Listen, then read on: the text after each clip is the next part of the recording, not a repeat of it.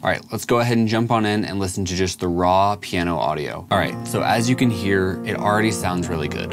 The point now is not to make it sound better, it's to really just make it fit better into a full mix. Quite honestly, if it were just going to be piano, I'd probably leave it just like this, add a little reverb maybe, and call it good. But we want this to fit into a full mix. The primary thing I'm gonna do when I'm EQing a keyboard or piano is look in the mid-range to try to find something that's a little overly resonant. A common problem with keyboards and pianos is that they just sound huge and they take up so much space in your mix.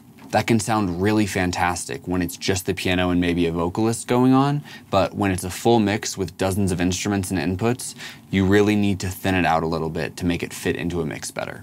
The way that I do this is take a fairly narrow EQ band and sweep around from about 300 to 2K and try to find whatever is the most resonant, then cut that a little bit. Sometimes it takes only one cut, sometimes it takes 2 or 3. Let's take a listen and try to find some of the more resonant spots and cut them a little bit. All right, so I'm just gonna open up the EQ, grab the low mid band, and sweep around.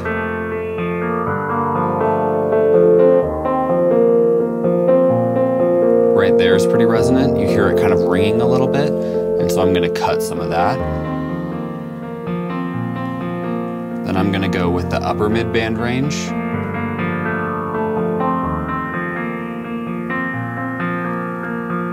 That right there is a little harsh.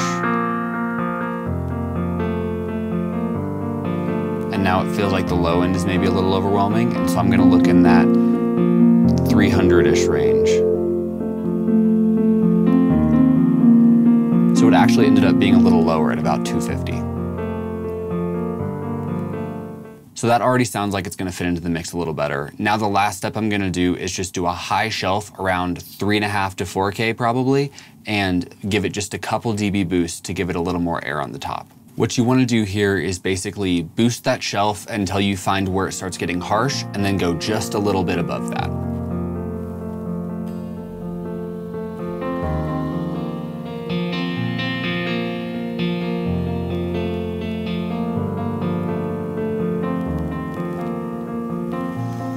And again, this is just a minor shelf. This isn't a huge boost on the high end. I'm just trying to make it so that it pokes out a little bit more up there. And just so you can hear before and after, here is without it. And with it. It's definitely a pretty minor change, and honestly, that's what we want. We don't want to dramatically change it. All we were really looking to do there is take out some of the more resonant pieces so that it fits into the mix a little better. So next, I turn on my reverbs, which put it in the same space as all the other instruments and vocals. If you want to learn more about my process for reverbs, I have a video available that should be available there, and also at the end of this video, I will link it there as well. Let's just turn on the reverbs now and take a listen.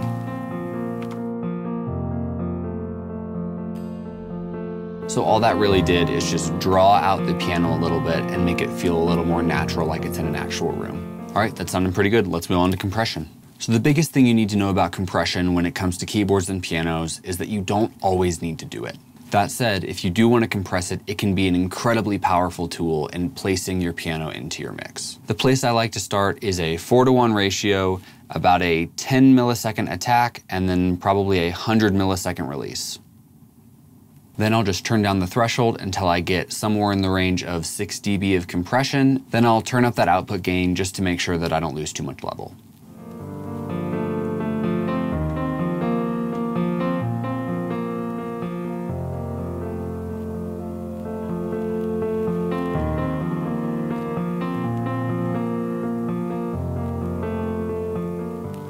All right, that's totally acceptable to use. However, I really want to show you how you can use attack and release to place the piano in a mix. The best way I found to think about it is how much of the actual hit of the key do you want to hear, and then how far away do you want the piano to feel like it is in the mix. With the attack parameter, you're able to control how much of the hit of each note or chord you're hearing. A faster attack is going to result in you hearing less of the individual notes and more of just the general sustain of the piano, and a slower attack is going to have those individual notes and chords pop through more. Then when it comes to release, the best way to think about it is the shorter your release, the closer the piano will feel to you. Adjusting those two things depending on the song or the style of the piano player can dramatically help you in placing that piano in the mix. now I'm gonna play a part of the song that has full band, and I'm just gonna change those parameters and show you how big of a difference it can make. All right, so these are just the piano settings that we'd originally talked about. That's 10 millisecond attack and 100 millisecond release. If we want the piano to feel closer to us, we're just gonna take that release and make it faster. So let's see what that sounds like. Yeah, see how much closer that piano feels to you? It feels like it's right next to you. But let's say this song isn't as piano driven and we want the piano to just sit in the background. So let's take that release and bring it up to about 300. Now it's way back there. All right, let's say we want it back there, but we want more of the actual note. Let's take that attack and slow it down to 30.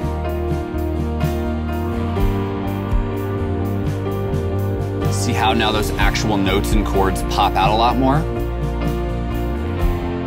All right, let's take that release and bring the piano back close to us.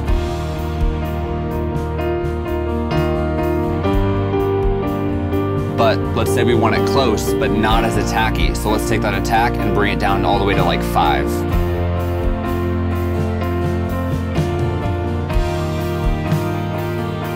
See how it's close, but isn't as attacking you right now?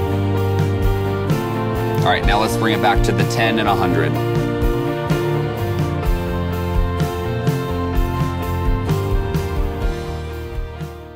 So for all the dramatically different feeling sounds that we were able to get there, I didn't touch threshold, I didn't touch ratio, and I didn't touch the gain either. All that happened there is I adjusted attack and release. I really wanted to use this example to show you how important the attack and release times on a compressor are. A compressor is really one of the most powerful tools you have in making an instrument feel more musical. Compressors are not just about making things less dynamic. You can actually use them sometimes to make things more dynamic by doing a slow attack and a really fast release.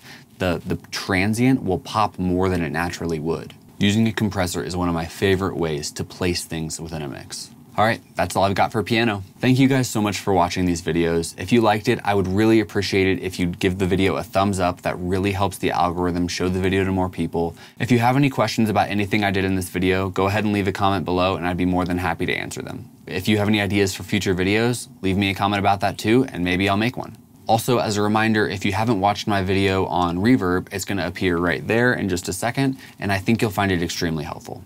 All right, that's all I got. See you later.